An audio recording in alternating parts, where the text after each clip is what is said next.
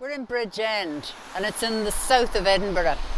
You've got a row of cottages here. It used to be a wee community all on its own outside of the city until about the 1940s when Edinburgh housing began to expand well out of the confines of the old city. But this was a community with its own identity. That farmhouse of Bridgend dates back to the 1700s. We've got records of this as being a medieval hunting estate with a lodge, and it goes right back to the times of Craigmillar Castle's first building. This was part of the Craigmillar Castle estate.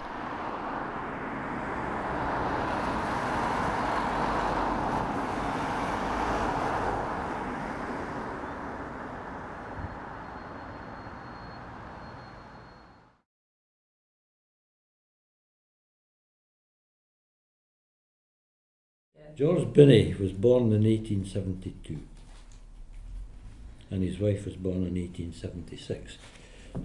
He was born at Wright's house. That's it, it's Wright's house, somewhere in Edinburgh. W-R-I-G-H-T. Aye. It's 5th of June. And he died at Bridgend House on 16th of May 1939. And his wife was born in Newcastle. And the oldest son was Robert Binney, and he was killed in Arras on the 20th of May 1917. The next brother was Thomas Binney, then the next one was Thomas Binney, and then there was Margaret Binney, then there was Jessie Binney, and then there was Chris, my dad. Tom, yeah. That's the six of them. Yeah. George Binney he ran the equivalent of taxis in Edinburgh. Went to Bridgend Farm. April the 2nd, 1905. They did own it. They bought that out. Well, George Binney also ran butcher shops. Yes. He had two shops down in Leith. Yeah. And one was in Tulbuswynd, which is all different, and one was in Great Junction Street, which is still there. And in the main, they service the trawlers to Granton and Leith. And the local community. Yeah. Granny's sort of high, this is granny time. Yeah. They would take the horse and coach out to beyond Bonnyrigg. But that would be a day out to go out with the horse and carriage. We were involved with dairy cattle and pigs and some hens. So with the dairy cattle, they grazed right, you know where the housing estate is? Yeah. They grazed there until they decided that we're going to build there, so grazing became less, and they also grazed, it's really the university grounds now. Right. We called that the meadows. And the two fields. There was the two fields there, and that links away across the Pertham Road. The railway line. And when we were young, you know, the cows, they knew which stall they were actually. That was their house, as it were. And the cows would be sent out to the fields to graze. And Dalkeith Road was so busy that you could stand at the corner, and the occasional car might appear, and these boys were conducting, and the cows knew exactly where they were going. You could walk along and into the park. Traffic. We controlled the traffic, and the cows just wandered on at their own pace. Chris and I, we used to go holidays. Yeah. North Berwick, Dunbar, St Andrews, Blackpool, Scarborough. Aye. Oh, and that's Chris and I, my mum and dad, sitting on the harbour wall. And his father, he fancied himself showing pigs. He's got 3 or 4 white, what do you call them, white? Large whites. Large whites. Or landrace. And he's tending them at one of the I think they were landrace. Christmas shows. Or landrace. He didn't breed any pigs. He went to Gorgie Market. He would buy what he called store pigs, young ones and feed them up. But the feeding was all, in these early days, was swill. And we had collections, domestics, plus the Edinburgh schools catering, the kitchens they had.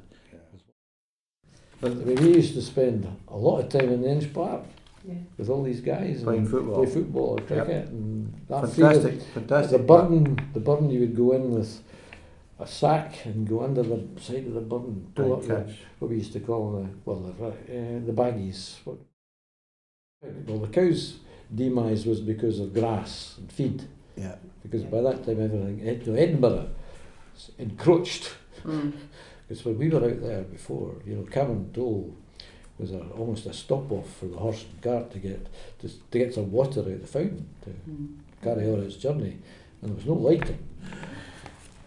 So that was the limiting factor with the cows. Yeah. And then he focused on the pigs. And we got the place converted into a Danish style pig sties. It was a new idea. It was just a bog standard sty with metal bars across the front, so pigs couldn't get out. It was sort of split. It was called Danish, I remember that. The pigs were fancy idea.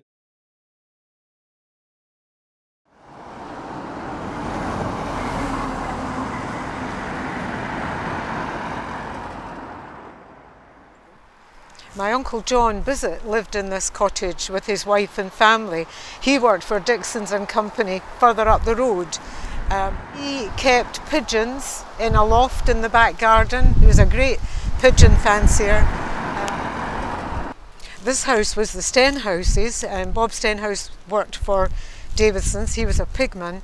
But after this house here was the house that my granny and granda Bissett lived in, and eventually my dad and mum and myself, my sister and my brother.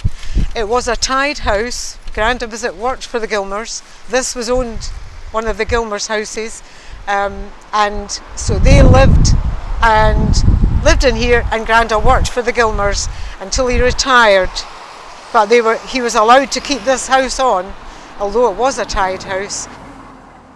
My sister and I, Margaret, came from the cottage at Bridgend nearly every day to get milk and eggs from Binnie's.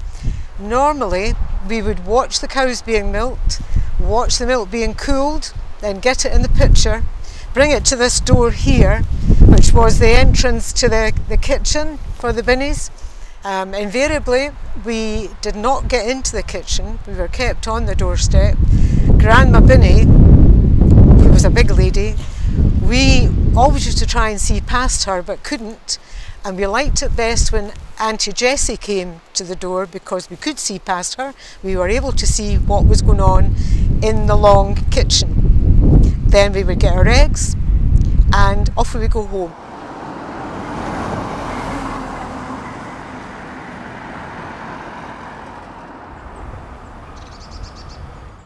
This house at the back here was Granda Chapman's house. He was head gardener at Smeaton estate, which is down just slightly past East Linton, and he came from there in 1927 to be head gardener for the Gilmers. And of course when the Gilmers moved to Earlson, my granda's family had to move out of there.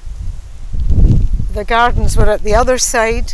I can remember Auntie Peggy, my dad's sister, used to take us out and take the netting off the gooseberries so that we could go in and help ourselves to some gooseberries. Granda Chapman used to put little piles of fallen apples for us to gather up. And we, very often when Granny and Granda Bissett had visitors, we used to bring them over and they were shown round the gardens. So it was all very rural here then, actually. The first tenants moved into the Inch in 1951. We moved into in 1952.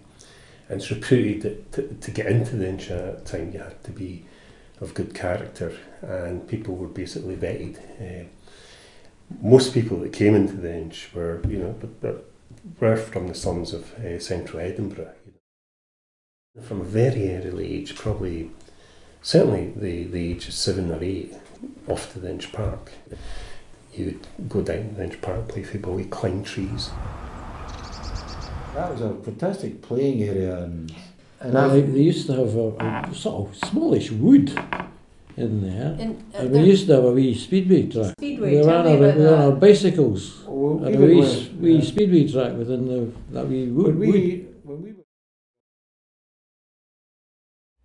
Harry Darling's my name, and I think most people round about Bridgend have heard all about me, good reports and bad reports and everything that goes, and how things came about in my life and farming. My great-great-grandfather was James Darling from Stirlingshire.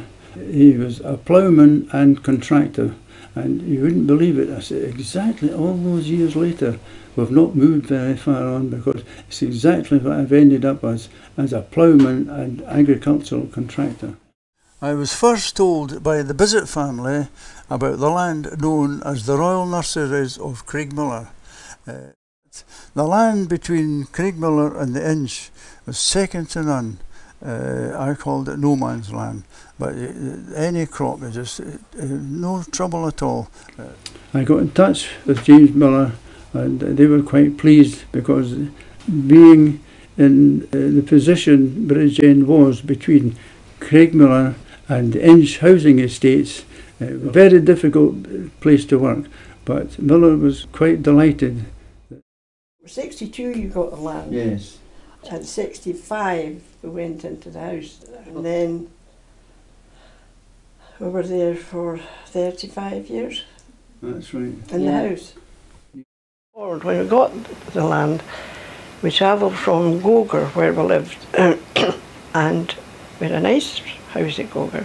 So he had said that he was going to rent out the farmhouse, because his sister was moving to his flat at Dalkeith Road, so she didn't want to stay in the big house herself, so they were going to rent it out.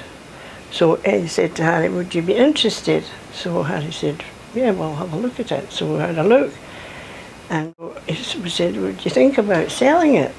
And so Mr. Rennie went away, and he came back, and he said, yeah, well, I'm thinking about selling. I could sell it. So so that we got the chance to buy it, so that was fine.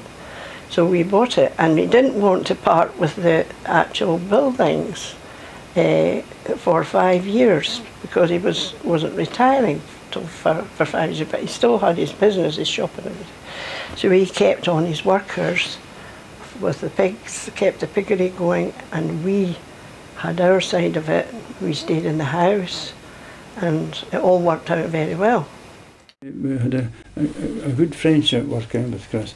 I was quite pleased that we were next door to him, and when it came to sell the piggery, we were quite interested to bring the two together, and that's when you could say Bridgend became a full farm, having the steading and the land all as one. And if you move on a bit, our pigs contracted a vesicular disease. Well, all the pigs were held back for a while, and just we want to call it luck if you like, but the local scouts came in. Oh, Harry, we're going on a scout camp to Oban, and we've managed to get this van, but we've no driver. And Doris as well said, well, surely run the laddies through to Oban. So I did. I took the lads through, I think it was a Saturday. I took the local scout group to Oban. Community minibus. And then I came home. So when I came into the yard at Bridgend, there was a group of people coming saying, Mr. Darling, we're wondering if we could hire your minibus. We want to go to Butlands and Ayr. I said, oh, I'm sorry. I said, I don't have a minibus. I said, it's just an obligement. But I got the idea now. So all my pigs were all held up, as I say, for this vesicular disease, and we got them all sold, and I put the money into a minibus and started just in a small way with the minibus, and it took off. When we first went there, it was a rotten harvest, wasn't it? A long, drawn-out harvest. It was so wet, and the combine had bags, sacks. The grain went into sacks in these days, you know. It was really good. You could grow anything. It was really fantastic, the land at Bridgend. Fantastic. I planted green barley. You could just about see it growing. If you got a nice spring and the steam coming off, you know, just about see the stuff growing. See where the cemetery is now? Well, that was a field for the cows. We had our cows in there. And then it was when we went, it was Bridgend House then. Yes. But when we had the land, joined it together, called it Bridgend Farm. Yeah. It was Donald Laird was always looking for hay, our neighbour, so we made an agreement with Donald to reseed all the fields, but we did that. The whole of Bridgend was reseeded into grass, and Donald was able to use it for silage. So that was it worked out very well for in those years. So that's about all I can say at this moment. Thank you. When Harry and Doris were here, it was the halcyon days of Bridgend, absolutely. And up until the farmhouse community took it on board, it was left, the old cottage was left to go to rack and ruin. It was the old cottage opposite the farmhouse, which used to be a thatched cottage. You could see from the way the roof was. The gable ends. And the gable ends and such like. But I remember they were, and the council now had purchased the farmhouse and the cottage. They were building the country park and laying all the pathways. The cottage was used as a bothy for all the workers.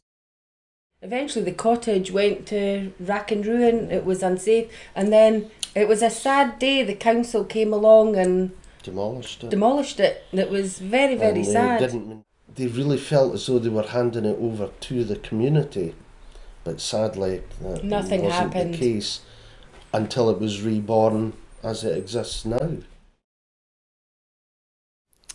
This is how the farmhouse looks today. It's been brought back to life in an incredible way. We're standing in what used to be the living room, where the farmers would have relaxed after a long, hard day.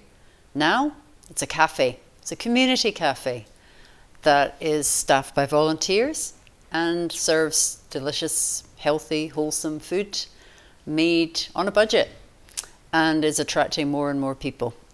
That's one of the ways we've brought it back to life.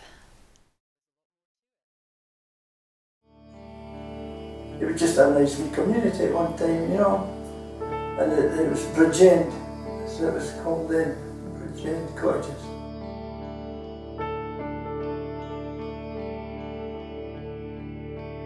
There was an aroma, put it that way, and you always knew when you were coming to the farm.